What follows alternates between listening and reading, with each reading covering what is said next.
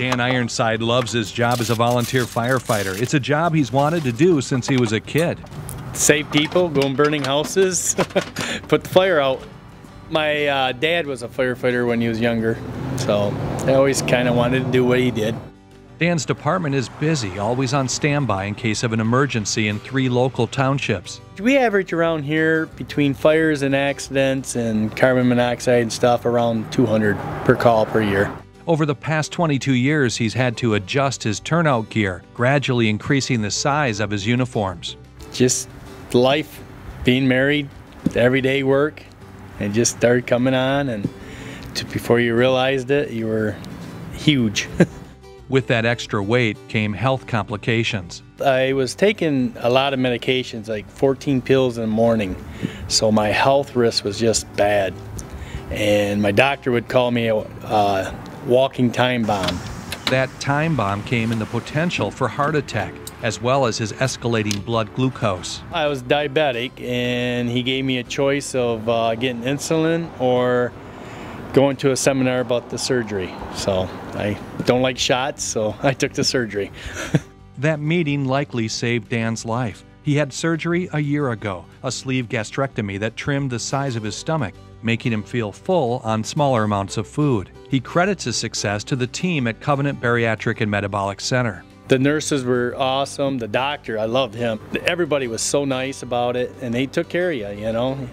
I mean, they weren't easy with you, but they took care of you. They knew what you had to do, and you just had to do it. In the hospital, they were calling me Speedy because I was walking the halls, and I just wouldn't sit down. I just kept going, and because my goal was to lose the weight and be healthier. So, you know, I had that in my mind, and I just stuck to it.